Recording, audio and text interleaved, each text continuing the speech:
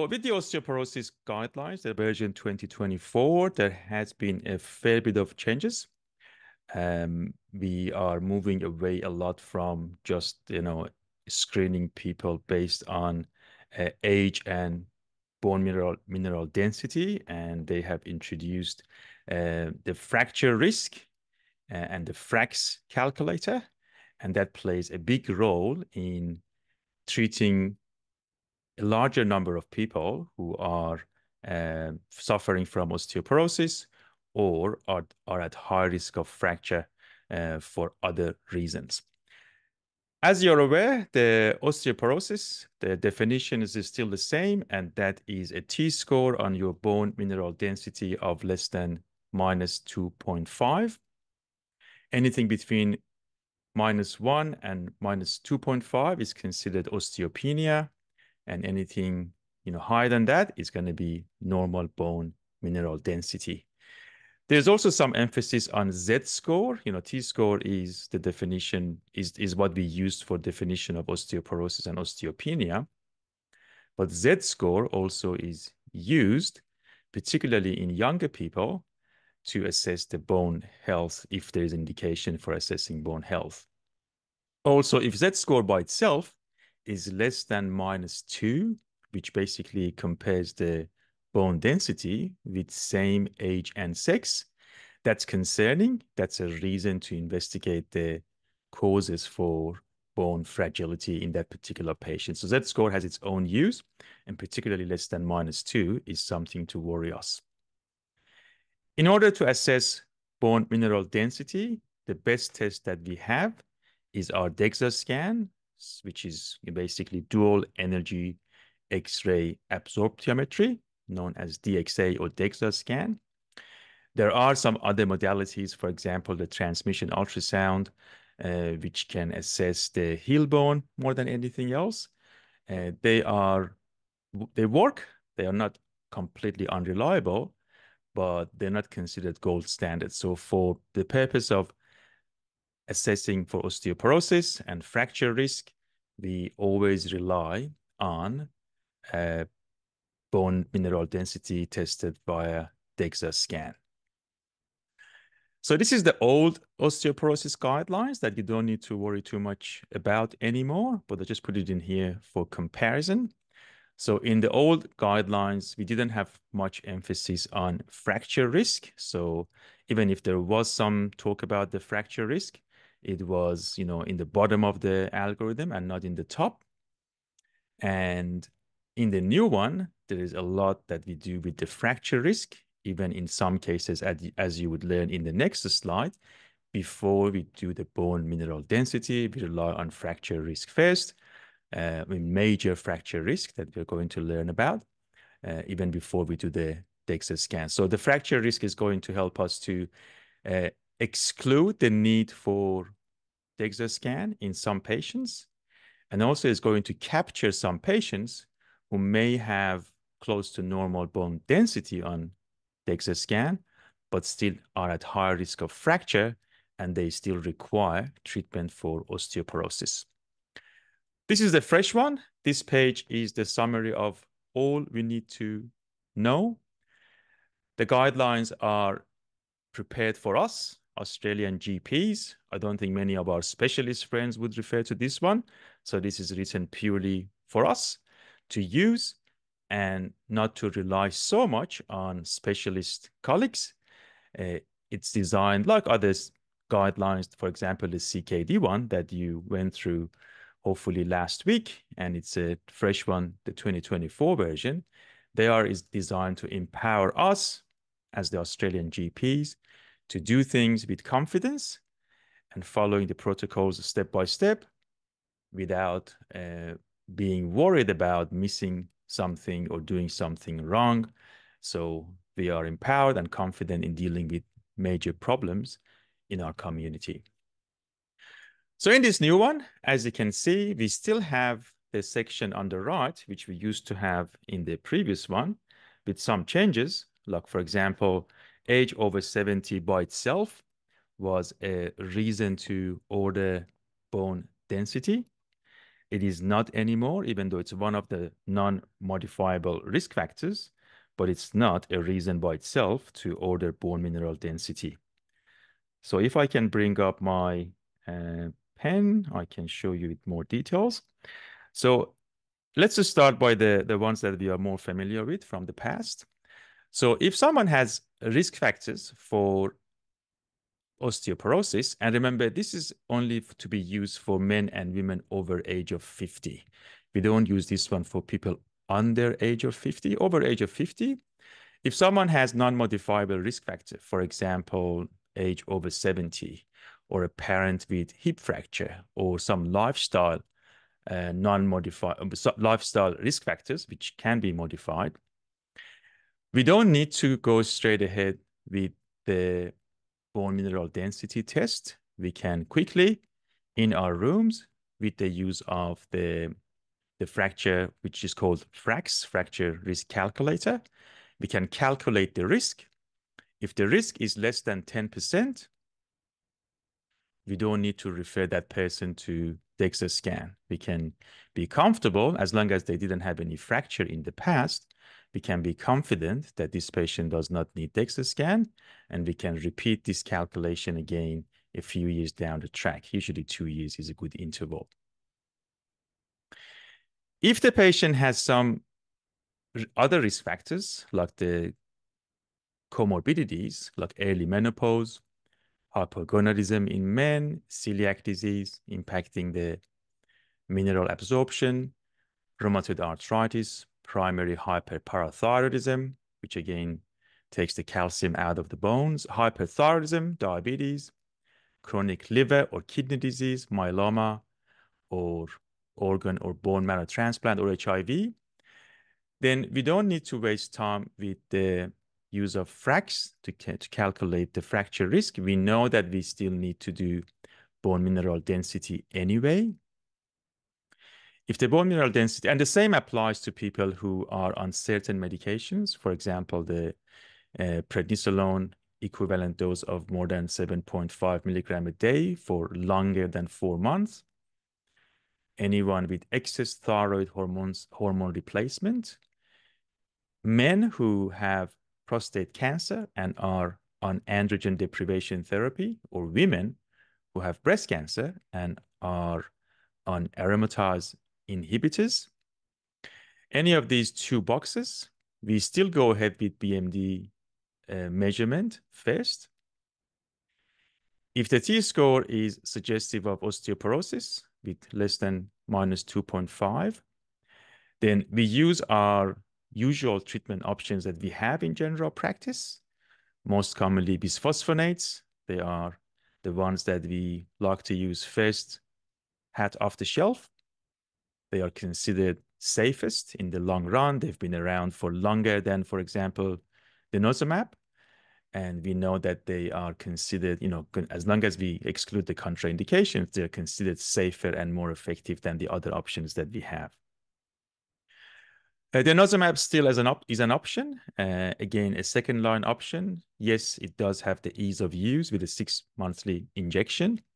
But we are aware that, this is a treatment that we have to go indefinitely, because as soon as you stop, or if there is irregularity in giving the injections, if the patient presents, much longer than 6 months between the treatments, there is a risk of spontaneous vertebral fracture, even in multiple vertebrae. So we are not that keen on denosumab as our first line anymore, unless there is a reason to choose this medication. And for women, post-menopause women, we have hormone therapy as an option. Again, there are certain indications. We don't choose hormone replacement therapy only for treatment of osteoporosis. We need to have usually more reasons than just a simple osteoporosis. If any of these people went through the bone mineral density assessment and the result comes back as osteopenia, which is -1.5 and -2.5, then we still, instead of just calling it osteopenia, and based on the previous guidelines, we had to pretty much just put them on calcium, making sure they have enough calcium, vitamin D in most cases. Now we still need to calculate the fracture risk again. If the fracture risk is high, a major osteoporotic fracture risk is more than 20%, or a risk of hip fracture is more than 3%, either of those, you only need one of those, then you still need to treat the patient for osteoporosis with the options that we have. So this is a major extra step in assessing patients for osteoporosis and putting people on medications. The other one is the middle one, people who suffered minimal trauma fracture. And minimal trauma fracture generally is a fracture that is caused by a trauma which is equivalent to a fall from the usual height, not from the ladder. If someone is falling from standing height and breaking a bone, that is considered minimal trauma. If the broken bone is hip or vertebrae, that is by itself enough to consider treatment, not to consider, to basically go ahead with treatment. If someone from a minimal trauma fracture has broken a hip or a vertebrae, or a vertebra, I should say, that is enough to go ahead with the similar treatment options.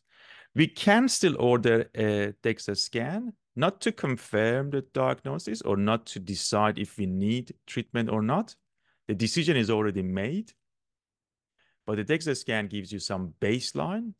So when patient is on treatment, further down the track, you can see how much the treatment has impacted the bone density. And it does help with the patient adherence to medication as well. But anyone with hip or vertebra fracture will receive treatment for osteoporosis. If they had minimal trauma fracture and broken another bone, for example, a collis fracture, distal radius fracture, for example, or an arm bone, humerus, or pelvic fracture, then we can't go ahead straight to treatment. We still need to order a DEXA scan. If they have osteopenia, they still need to receive treatment. If they don't have osteopenia, then they require investigation of the cause of the fracture, because you don't expect a non-osteoporotic bone to break from a minimal trauma. And the new introduction again is the very high risk group, which we did not have in the old guidelines specifically. These are people who, if we identify, they need to be referred to specialists straight away, because they would benefit from more than what we usually have to offer, which is bisphosphonates or denosumab or hormone replacement therapy. These people need stronger medications, which can improve the bone production of the bones, basically osteoblastic effect, and not just anti-resorptive therapy, because the ones that we have as an option in GP land are anti-resorptive, whereas the medications that we are going to discuss later, for example, romosozumab, are the one which are used to increase the bone density in a more efficient way. For diagnosis of very high risk, which requires immediate referral, you need a T-score of less than -3, but also you need at least one more risk factor. The one are listed here. You may not have any of the other ones, but you may need to run a fracture assessment, fracture risk calculation using FRAX. And if you find, for example, a major osteoporotic fracture risk of over 30%, or a hip fracture risk of over 4.5%, either of these, whichever is higher, then they require urgent referral, and we don't waste time by putting them on any of our usual medications. So this is the very summary of new osteoporosis guidelines. Now I'm going to go through and fill in the gaps and elaborate on certain areas which are not completely clear in this one-page summary. This is a picture of the freely available FRAX version, which gives you the calculated risk of fracture over the next 10 years. There are 12 elements in there, as you can see. One of them is bone mineral density. As you remember, in some cases, for example, if you only had risk factors but no history of fracture, in certain cases, we didn't have to send patients straight away for bone mineral density. So we do have an option of putting no bone mineral density available yet, but we should put all the other risk factors in. And the software or the website gives us two numbers. One is major osteoporotic fracture risk over the next 10 years and a hip fracture risk over the next 10 years. And that would help us to utilize our flowchart to make a decision on the patient. This is the flowchart again. So in certain situations like here or here, we need to calculate fracture risk and make a decision accordingly. This is the second page of the summary. Basically says all individuals who are over age of 50 and sustain a fracture following minimal trauma, we should assume that they have osteoporosis. And for that reason, depending on which bone is broken, hip or vertebra, as opposed to other bones, sometimes we have to take further action, and sometimes by using the bone mineral density, and sometimes we know that this patient is going to go on treatment. What else? So a presumptive diagnosis of osteoporosis can be made in patient with vertebral fracture or hip fracture, like I said before, and treatment can be started, but the bone mineral density is an extra bonus thing that we do just to have a baseline. And we talked about the 10% risk, and sometimes we need to go by the risk, because if the risk is less than 10%, we don't have to go ahead with the DEXA scan. And then after we've done the DEXA scan, if the risk comes back as high enough, like we said, then we need to start treatment. Another new thing in the guidelines is about prevention or prevention of fracture in people who are osteoporotic or at risk of osteoporosis. In the past, the emphasis was just on weight-bearing exercise to improve the bone health and density. Whereas now they talk about three different areas. One is working on muscle strength, as you have seen also in other guidelines, for example, CKD guidelines, more importantly, cardiovascular guidelines. We don't just talk about aerobic exercise to increase the heart rate. We also talk about muscle strengthening exercises at least twice a week. Weight-bearing exercise with significant impact of at least 50 impacts included in the exercise to increase the bone density, and also balance training, which is going to help with the fall prevention. We're looking at therapeutic guidelines and a bit more explanation of what medications and what conditions can be considered as risk factors for minimal trauma fracture. In the flowchart, the summary, we don't have all of these, but for your exam or for your general knowledge, you may find certain things in here, for example, certain medications, which can cause, which can be considered as a risk factor for minimal trauma fractures. For example, proton pump inhibitors do have some modest effect on fracture risk. Selective serotonin reuptake inhibitors, the SSRIs that all our patients are on, they are considered as a risk factor for osteoporosis and for example, in particular for minimal trauma fracture, and many other things that you can see in this list. So let's talk about some key points from these new guidelines. We talked about the definition of minimal trauma. We talked about the vertebral and hip fracture being enough if they're caused by minimal trauma to treat patients with osteoporotic medications. Remember, use of sunscreen is not going to impact the vitamin D level. So we do recommend sun exposure, modest sun exposure safely for vitamin D boost in our body. And patients can still use sunscreen without being worried about the impact on vitamin D level. Remember, in general, healthy people, we don't recommend calcium or vitamin D supplement unless the patient is not receiving 1,300 milligram of calcium in their diet. So the first emphasis is on improving calcium intake via diet and also improving vitamin D level via sun exposure.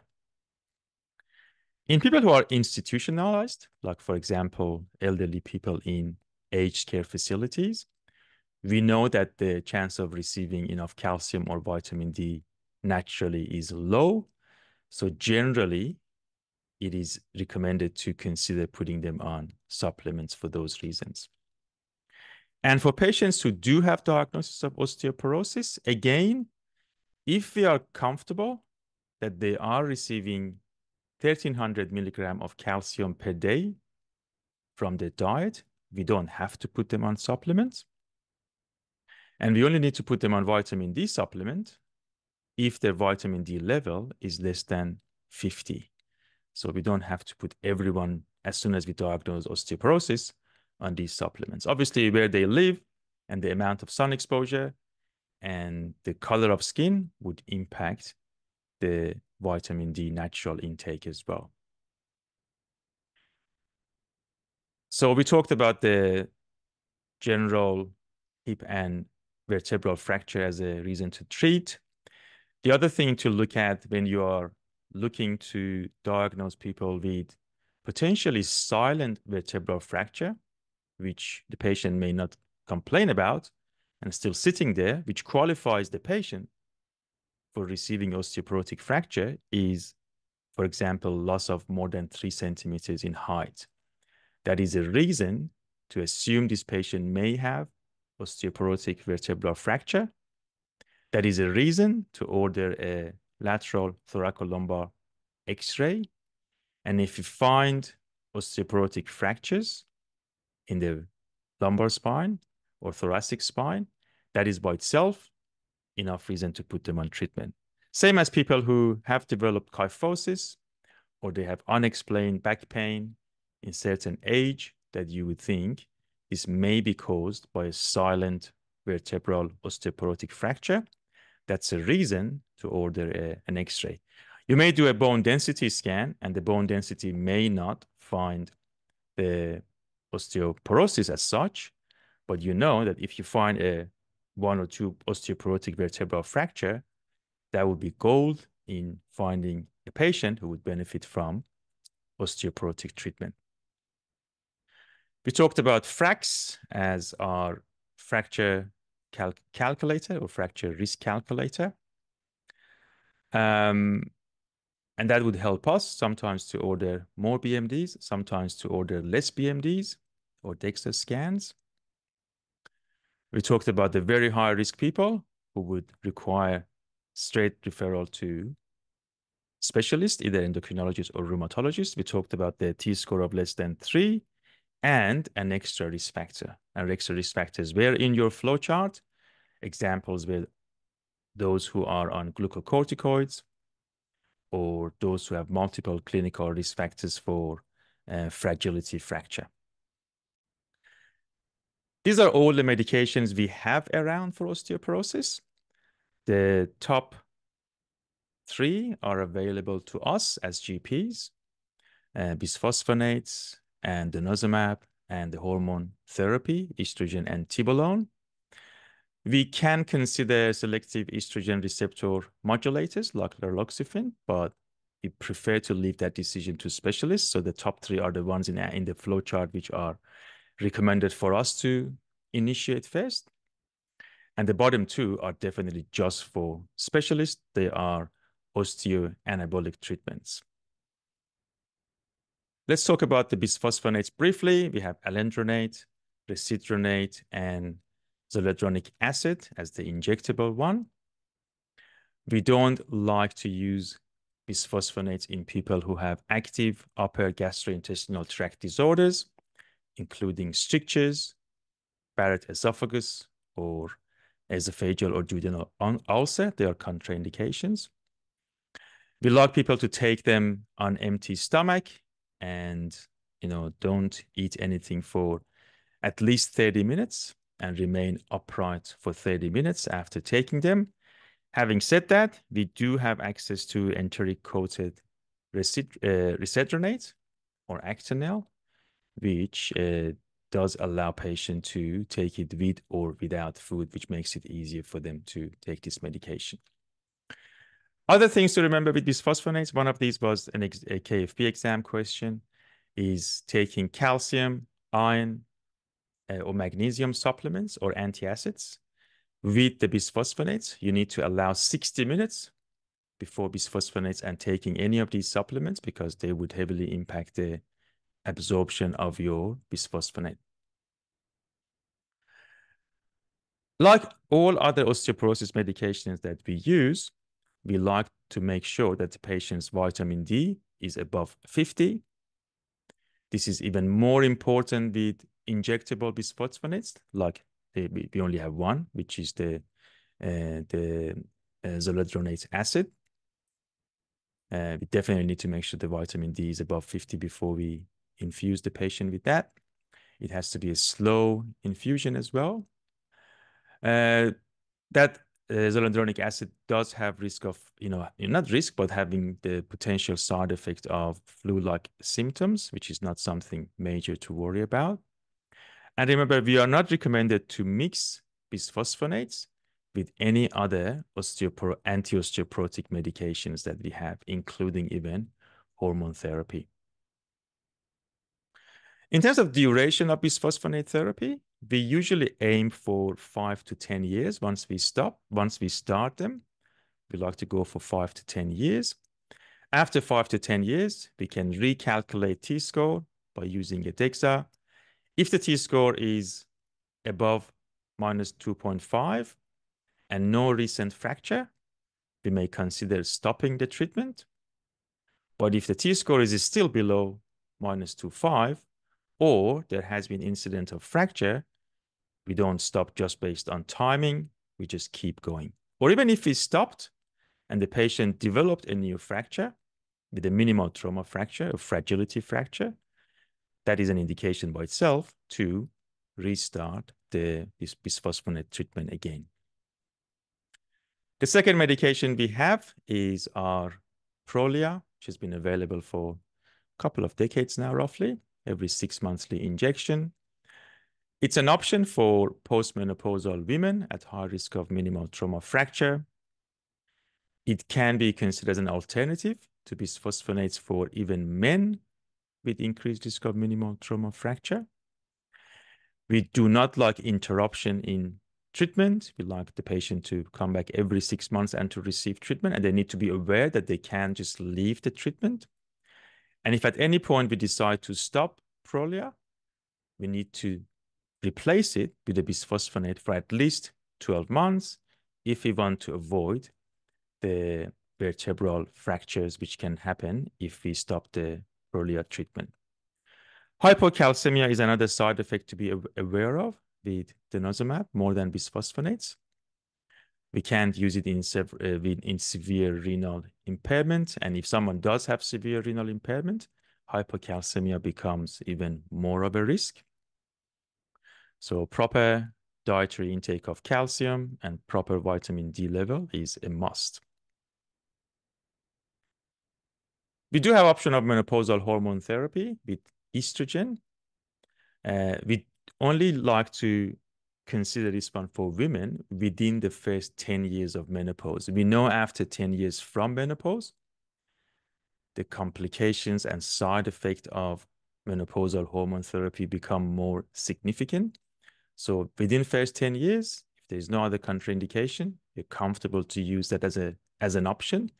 If we, for whatever reason, we don't want to choose the other options, or if the patient has indications for hormone therapy, for example, some menopausal symptoms, that would be an option to strengthen their bones as well.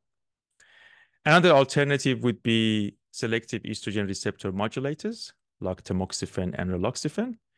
But again, these are the agents that are not first line options.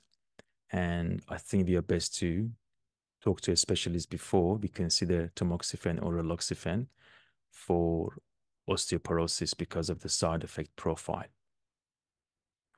You are aware of the potential risks involved with the menopausal hormone therapy, breast cancer, venous thromboembolism, and cardiovascular effects, which are less within the first 10 years of menopause and become more significant over time. Tibolone is another option, does help with the vasomotor symptoms of menopause. And if they are considering a treatment for osteoporosis at the same time, then it makes it a good choice as an alternative for estrogen replacement. Remember, if anyone is on menopause hormone therapy and they are going through an episode of immobilization for either long plane trip or for hospitalization, it is recommended to stop menopausal hormone therapy or raloxifene for a week before and a week after the immobilization period. And we don't combine raloxifene with menopausal hormone therapy. The specialist options that we have, the two options, they're both injectables. We don't prescribe them, but we may have patients on them initiated by specialists. It's good to know what they are. One is romosozumab, which is an injectable monthly injection. It's a first-line therapy for those at very high risk of minimal trauma fracture, the one on the left side of the flow chart. And the other one is teriparatide, which is basically a recombinant human parathyroid hormone. And again, for same group of people, a specialist may decide to put them on this daily injection. And they are stronger in terms of increasing the bone density compared to the other ones that we have available as GPs. Two particular groups of people are at high risk of minimal trauma fracture, and they require close monitoring, and we have lower threshold for putting them on anti-osteoporotic medications. One are women who are, for breast cancer, on aromatase inhibitor therapy. Examples are Arimidex, Femara, or Aromasin that you might be aware of, and you've seen patients on them. With the patients, with women with breast cancer on these medications, we like to do a baseline DEXA scan, and we like to monitor them for risk factor for osteoporosis.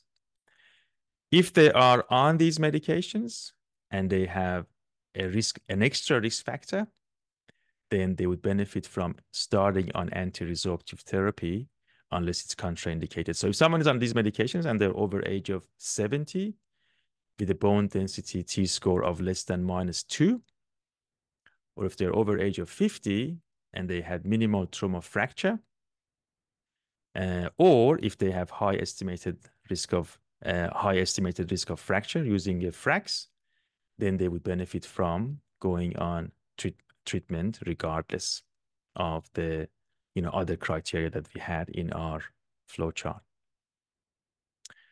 In men who are on androgen deprivation therapy for prostate cancer, again, we like to do a BMD assessment as a baseline and fracture risk assessment as baseline, similar to women on aromatase inhibitors. If they have history of minimal trauma fracture, they should be commenced on anti-resorptive therapy, similar to the other group that we had in women. And we need to review them as long as they are on ADT every year or second year and potentially assess the BMD and fracture risk and see if they are eligible for anti-resorptive therapy. One last thing, before we move on to our therapeutic guidelines section for osteoporosis, is what we talk about a lot, and that is osteonecrosis of the jaw. This is a complication that can happen with Prolia or denosumab, and it can also happen with bisphosphonates. Remember, the risk is generally low, so we talk about this a lot, but we don't need to worry about it as such. Unless the patient has extra risk factors for osteonecrosis. These are the extra risk factors like poor oral hygiene, smoking, being on steroids or angiogenesis inhibitors, or if they have diabetes or anemia, they can increase the risk of developing osteonecrosis. If the duration of treatment is less than 4 years with bisphosphonates, or basically this is going to help you to see how significant is the risk of osteonecrosis. I think there's a typo in here. There has to be no additional risk factors. So if the patient is on anti-resorptive therapy for osteoporosis and the duration of treatment is less than 4 years and they don't have any of these extra risk factors, then the risk is low. If the answer to any of these is yes, then the risk is higher, and we need to have a chat with the maxillofacial surgeon or a dentist need to have a chat with the maxillofacial surgeon. One practical point to remember is that if the patient is on Prolia and they are going to receive some dental procedures, the best time to plan the procedure is just before the next 6-monthly injection. So if they're due for injection next month, this month is the best time to receive the dental procedure. A few extra points from therapeutic guidelines about osteoporosis. Again, remember the calcium intake. There are some concerns about extra calcium intake. One is about kidney stones. The other thing is potentially, and this is controversial, but there's potential extra risk with too much calcium intake for coronary artery disease and generally with atherosclerosis. So we don't like the calcium intake to be above 2,000 milligrams a day. So if someone is receiving a lot of calcium in their diet, we may need to think about putting them on extra calcium supplement because they may exceed the 2,000 milligrams a day. And the usual recommendation for vitamin D supplementation is, again, not more than 4,000 international units a day. So if you're going to give calcium supplement, usually 600 milligrams is the one available. And that is probably a good supplement for someone who has average calcium intake. But if someone really has, you're confident that they receive 1,300 milligrams, they may not require extra calcium. This is a summary of the medications that we use. You have all the bisphosphonates on the screen. We talked about not mixing alendronate or risedronate with food or antacid or calcium or magnesium or iron. We said they're not recommended for severe kidney disease. Same as the zoledronic acid. Obviously, that doesn't have the problem. The vinegar injector doesn't have any problem with the food, but again, not recommended for severe kidney disease. And hypocalcemia is a bigger risk with, with Zometa. We talked about the denosumab in detail. So indefinite treatment is the usual plan, or as we've learned from the new guidelines, at least 1 year of bisphosphonates at the end if you decide to come after Prolia. And the reason is multiple spontaneous vertebral fracture that can happen once the patient has been withdrawn from Prolia. And hypocalcemia is, again, another risk similar to zoledronic acid with denosumab as well. Bit further discussion from therapeutic guidelines on bisphosphonates.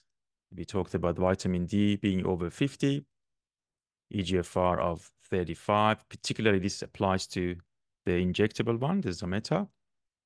Good calcium range, good hydration before you give the intravenous infusion of zoledronic acid in general practice. What you see on this slide about the denosumab is not much more than what we've already discussed. So this is just a repetition of what we've learned already. And again, we need good calcium level, good vitamin D level before we give Prolia injection every 6 months. And in terms of hormone replacement therapy, anything with estrogen would be useful. These are just some examples. And within 10 years from menopause is the safe window after 10 years. I think based on what I've read, you'd like to have some specialist input if you want to continue or if you want to initiate hormone replacement therapy.